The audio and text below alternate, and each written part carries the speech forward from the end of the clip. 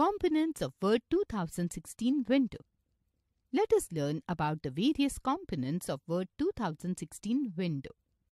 Quick access toolbar, tabs, title bar, text or document area, ribbon, vertical scroll bar, zoom slider, status bar. Title bar. It is present at the top of the Word 2016 window. This bar displays the name of the document and the name of the program.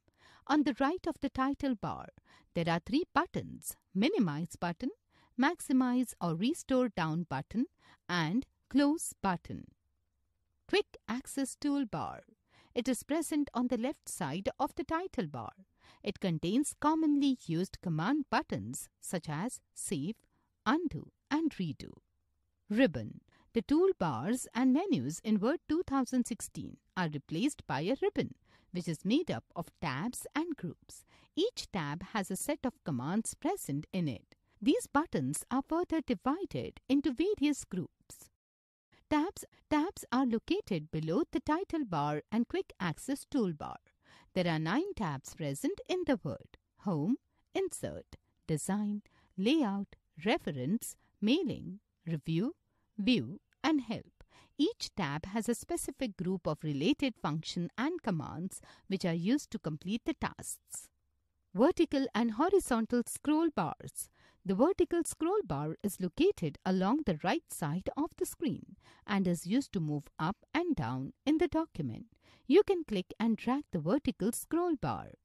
The horizontal scroll bar is located above the status bar and is used to move back and forth across the document. You will not see a horizontal scroll bar if the width of your document fits on the screen. Text or document area. Just below the ruler is a large area called the text or document area. You type your text in the text area. The blinking vertical line in the upper left corner of the text area is called the cursor or the insertion point. Status bar. It shows the details of the current document such as page number, number of pages, lines, words, etc. Zoom slider. The zoom slider is in the lower right corner of the status bar. It is used to enlarge and reduce the size of window quickly and easily.